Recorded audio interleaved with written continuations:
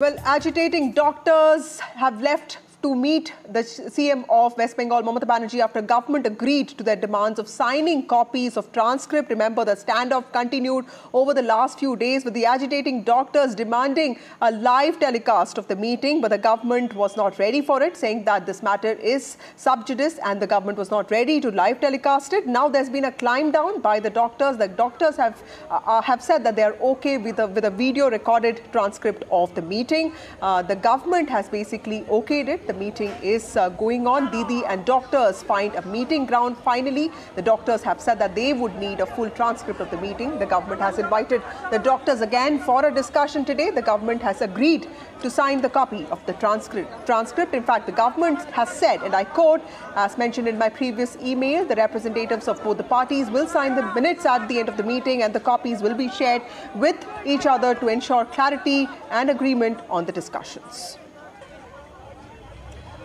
Joining me now is Saurabh Gupta, has been tracking this case. Saurabh, this climb down by the doctors, how did that happen and what exactly is happening in Kolkata now between the Chief Minister and the doctors? Are they meeting and what is expected from this? Yes, the meeting has started is what we are being given to understand. The two stenographers who came with the junior doctors have also been allowed in. And, the doctors have gone in, so the meeting has started. This is the lane leading into Mamata Banerjee's house in Kalighat. And the doctors, of course, the bus dropped them right at the gate and has now come out. And what we are being given to understand is that the meeting is finally underway as, the doctors have gone in. But what will be the outcome is something that's still anyone's guess. What we are being given to understand is that the meeting has begun.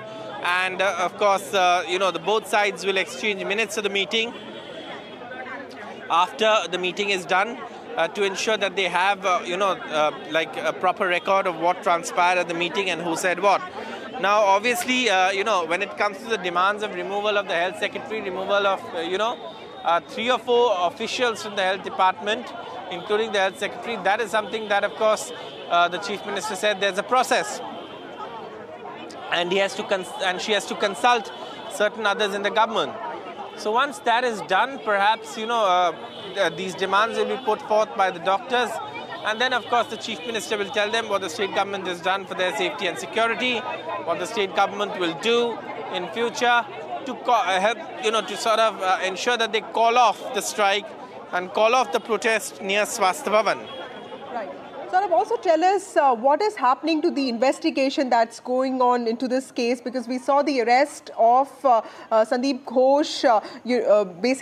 First his arrest happened due to irregularities with respect to the functioning of the college, and then, of course, his involvement with respect to tampering of evidence. Where is that investigation headed by the CBI? Well, the CBI has to file a status report in the Supreme Court tomorrow on Tuesday when of course, the Supreme Court takes up the case.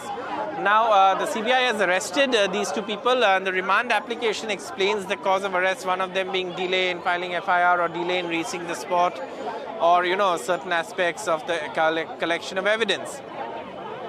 Now, obviously, the lawyer for these two alleged that, or said in court that these were bailable sections, but obviously, the court has sent them to 2 days CBI custody. The CBI has time to interrogate them in custody or confront them, like the CBI said, while seeking remand. So once that's done, perhaps the CBI will be in a clearer position to say, or at least explain to the court as to where that information, where that investigation is headed, and what progress has been achieved.